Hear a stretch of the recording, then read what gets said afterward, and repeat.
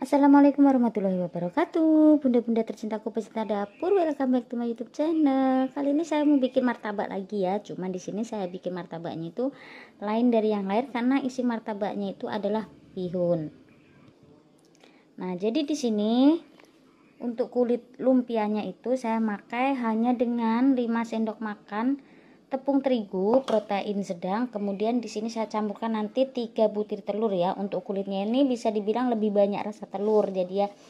Nah, kemudian di sini untuk isiannya itu saya memakai bihun. Ini nanti mie jagung ya. Mie jagung ini nanti saya rendam atau kita bisa rebus juga. Kita lembekkan dulu, habis itu nanti kita masak dengan kol, wortel, dan ada juga daun sop atau seledri. Nah, untuk bumbu bihunnya ini saya hanya memakai bawang merah, bawang putih, kemudian ada ladaku, ada juga garam secukupnya dan kaldu bubuk ya. Nah, di sini kita akan bikin adonannya dulu. Ini langsung kita pecahkan telur. Tiga-tiganya kita campurkan di sini, kemudian nanti kita kocok.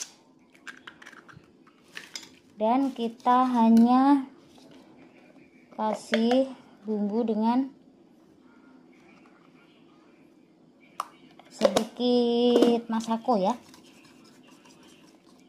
Jadi tidak perlu garam lagi.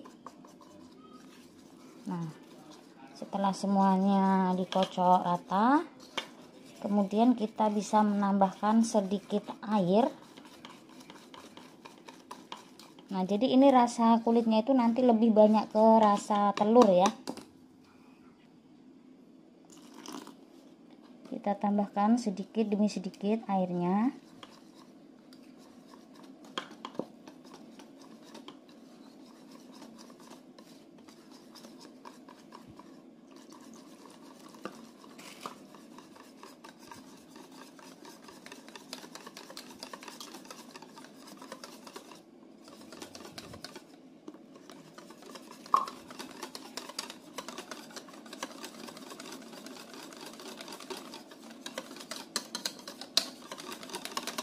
Nah, ini sudah cukup ya.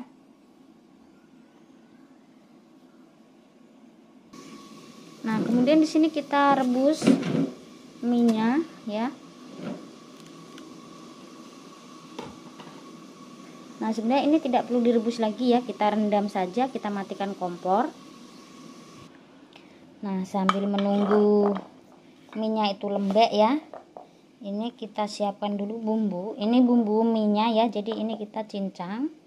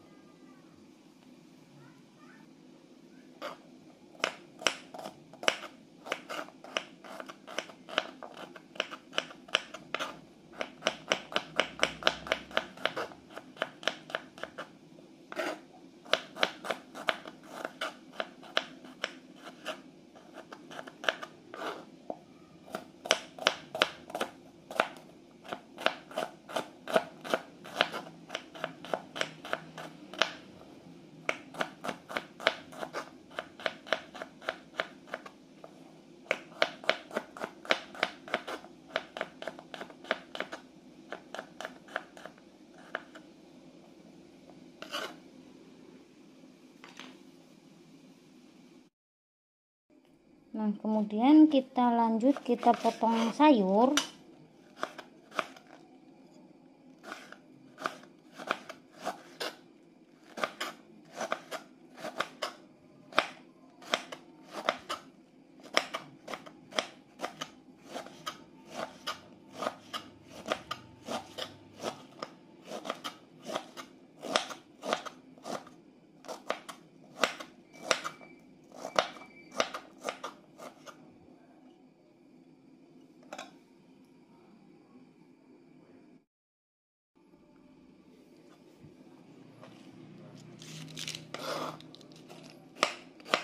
Untuk kolnya kita potong-potong seperti ini.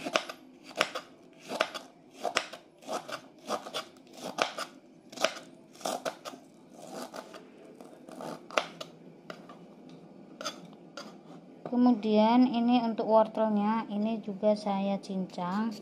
Ini sebelumnya saya iris-iris seperti ini biar lebih mudah ya.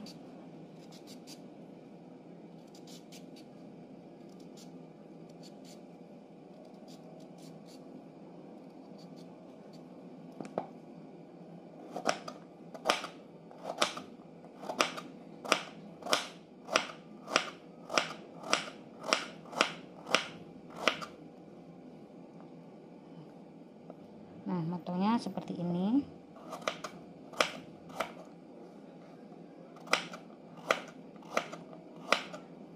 Kecil-kecil dan tipis-tipis saja. Dan sepertinya ini tuh terlalu banyak, jadi saya wortelnya pakai satu saja ya, tidak saya pakai semuanya. Takutnya nanti kebanyakan ya isinya, tidak kemakan.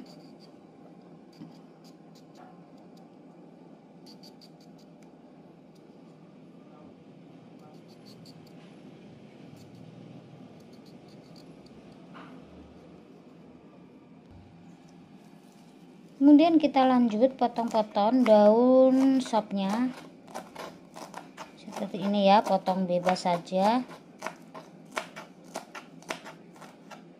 Nah, ini nanti kita masukkan setelah bihunnya itu selesai ya atau mateng. Nah, sudah cukup. Kemudian di sini kita akan tiriskan bihun, terus kita siram dengan air bersih ya, biar dia dingin sebelum kita masak. Nah, seperti ini ya. Nah, di sini kita siapkan wajan.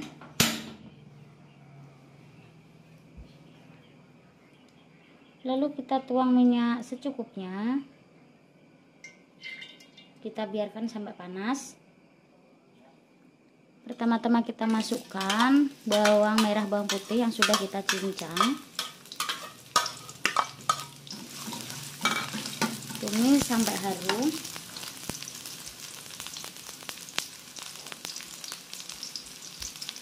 Masukkan garam dan kaldu bubuk. Kemudian jangan lupa ya, kita tambahkan ladaku.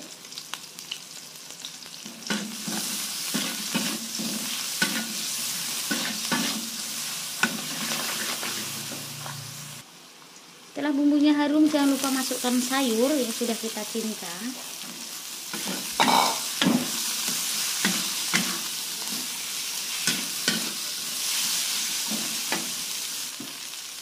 Tambahkan sedikit air.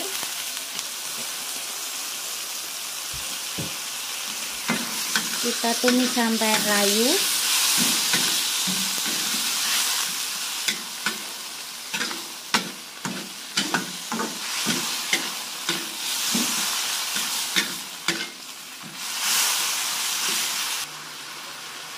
Nah, setelah semua layu, kita baru masukkan minyak, terus kita bejek-bejek seperti ini, atau kita potong ya, ditekan-tekan seperti ini biar dia tidak terlalu panjang.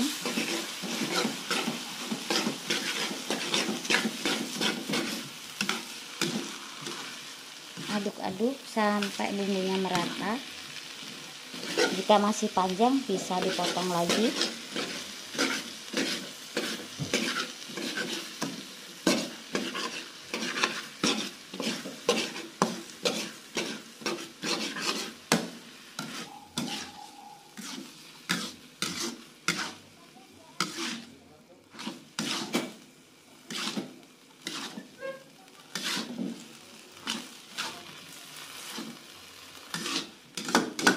Masih ada airnya sedikit ya, ini kita masak sampai kering, jangan sampai mengandung air.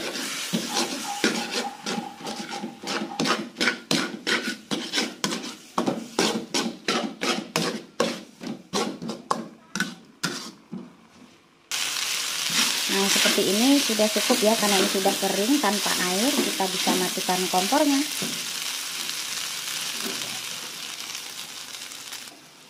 Jangan lupa kita sisihkan atau kita tiriskan ke dalam wadah yang tadi. Kemudian nanti biarkan sampai dingin ya. Dan ini yang terakhir, kita masukkan daun sopnya.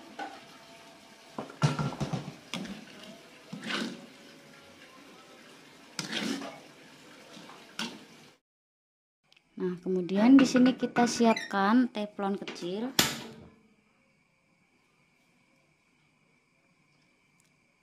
Jangan lupa ya, diolesin sedikit minyak goreng.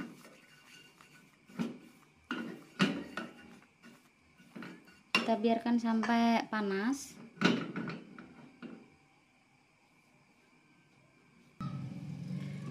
Nah, kemudian ini kita akan kasih adonan.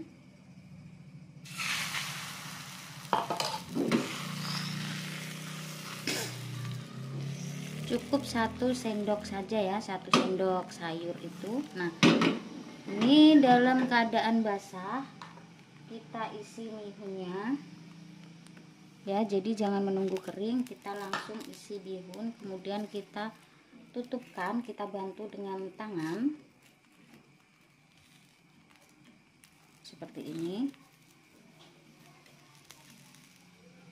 Ini gampang koyak karena dia adonannya banyak telur ya.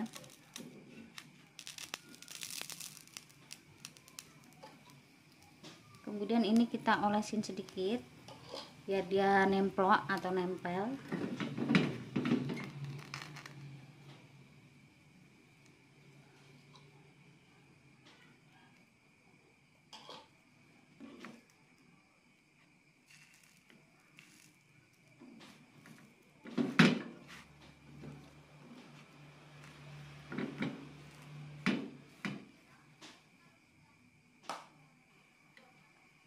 Kemudian jangan lupa diolesin minyak. Nah, ini bisa kita tutup dengan tepung, bisa dibalik seperti ini sambil diolesin minyak goreng.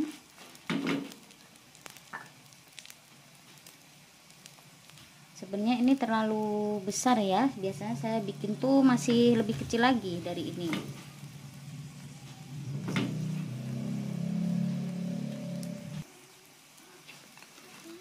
Balik lagi, karena ini isinya sudah matang, jadi kita tinggal masak kulitnya saja ya. Ketika kulitnya sudah matang, sudah kita bisa angkat.